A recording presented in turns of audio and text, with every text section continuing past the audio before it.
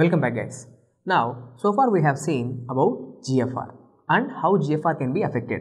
We have seen how afferent arteriolar constriction and dilation affects the GFR, as well as we have seen how efferent arteriolar constriction and dilation affects the GFR. Now let's talk about a very important topic, which is regulation of the GFR, which means the GFR can be regulated. Who is going to regulate the GFR? Your kidneys, the nephrons can regulate the GFR.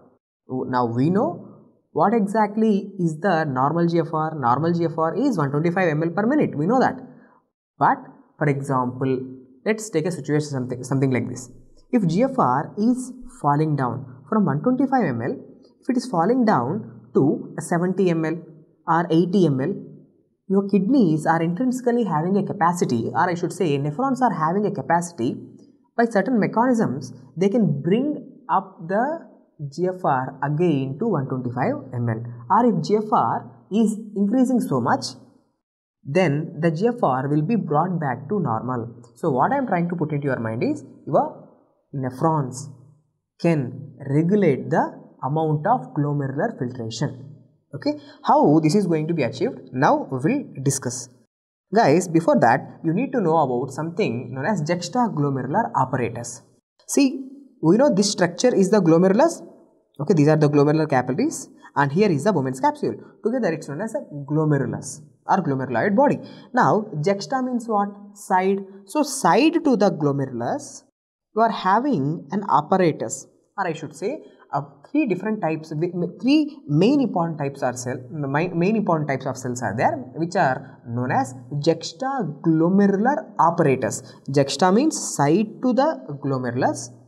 This apparatus is there, which is made up of three important types of cells. And what are those cells? See, the first group of cells which are presenting on the earliest part of the distal convoluted tubule. So these cells where they are sitting? They are sitting on the early part of the DCT. So these cells are known as macula densa. Okay. Now the second group of cells which are present over here. So what are these cells? These cells are nothing but the modified smooth muscle cells of afferent arteriole. Now we are taking this as afferent arteriole. Now blood is coming in this direction and exiting in this direction. Okay. So this is afferent arteriole. The smooth muscle cells of afferent arteriole are modified, and now these are specialized cells. What is the name of those cells? They are juxtaglomerular cells. Okay, juxtaglomerular cells. So macula densa is completed. Juxtaglomerular cells are completed. Now in between them there are certain extramesangial cells are also present. Now all these three together known as juxtaglomerular apparatus. Now if someone asks you, juxtaglomerular apparatus is made up of how many cells? Three different types of cells. What are they? Juxtaglomerular cells, which are nothing but the modified smooth muscle cells of the afferent arteriole. Now they can also be called as granular cells. Okay.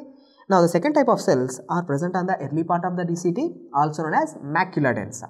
We will see what is the function of these cells later, but for now, the second type of cells are macula densa.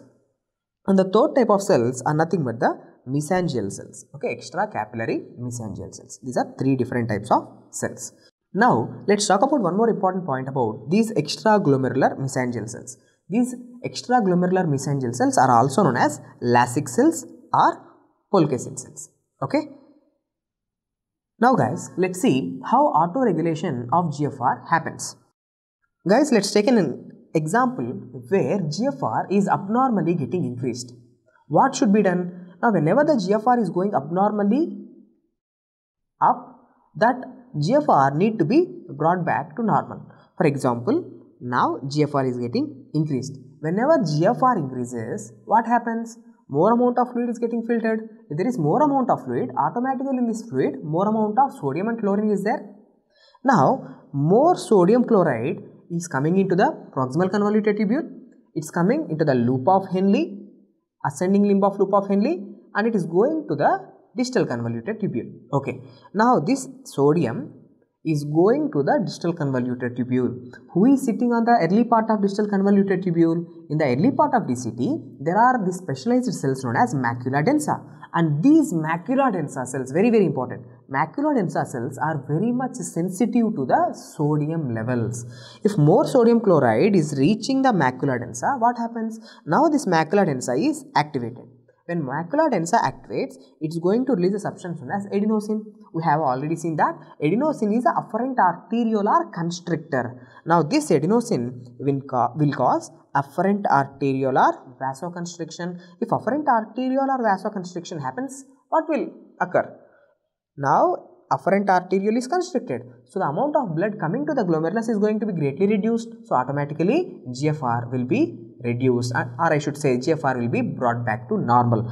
So if the GFR is going up, your nephrons, especially the macula densa which is present on the tubule, it is going to communicate to the glomerulus. So can I say it as a tubuloglomerular feedback? Why I am calling it as a tubulo? Why? Because the tubule, especially the DCT, the macula densa cells, they are giving the feedback to the glomerulus for the reduction in the GFR. So we can call it as tubuloglomerular feedback.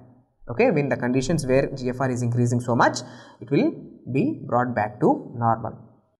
Now let's take one more condition where GFR is drastically getting decreased.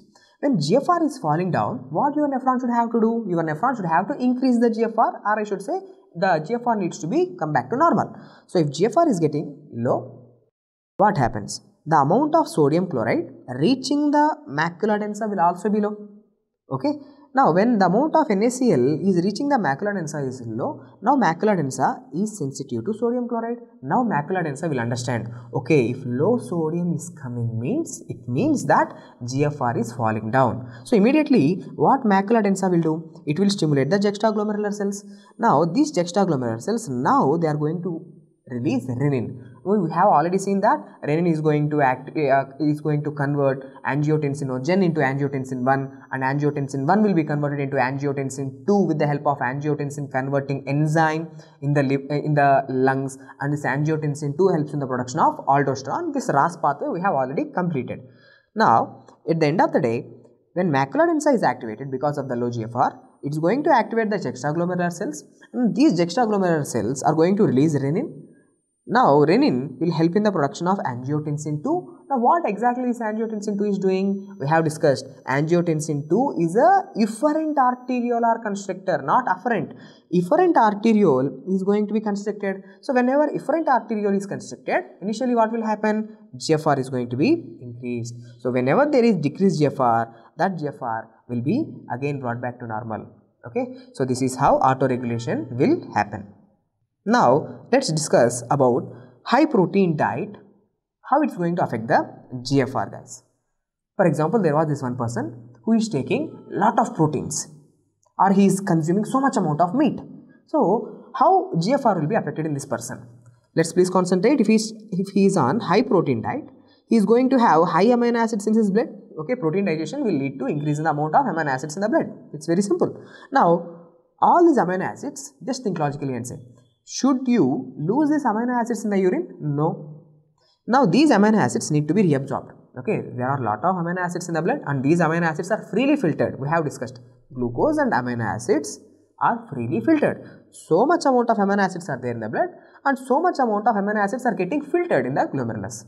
Now all these amino acids are very important for the body. So what should happen? All the amino acids need to be reabsorbed back. Now one important concept, remember, glucose and amino acid reabsorption happens along with the sodium co-transport. So if one amino acid is going back into the body or reabsorbing back into the body, sodium should have to go along with that. That is known as amino acid sodium co-transport. Even that it's the same for the glucose also. If you want to reabsorb glucose again back into the body, sodium should have to help in that process. So sodium glucose co-transport need to be happen. Now here also, as there are more number of amino acids, all these amino acids needs to be reabsorbed. At the same time, along with amino acid reabsorption, sodium need to be reabsorbed. So lots and lots of sodium is getting reabsorbed in the PCT. If so much amount of sodium is getting reabsorbed in the PCT, what will happen? The amount of sodium reaching the DCT is going to be decreased. So less sodium is reaching the macula densa. Now macula densa is again going to be activated. Okay, macula densa will think, okay, if no sodium is coming means GFR is falling down. It will think like that. So macula densa will immediately stimulate juxtaglomerular cells, and juxtaglomerular cells will produce renin. Renin is helping in the production of angiotensin 2, and angiotensin 2 will cause efferent arteriolar vasoconstriction. That will increase the efferent arteriolar vasoconstriction will cause increase in GFR. Okay, so a person who is having high protein diet, his GFR will be increased. Okay, so these are some important concepts related to the GFR and autoregulation of the GFR.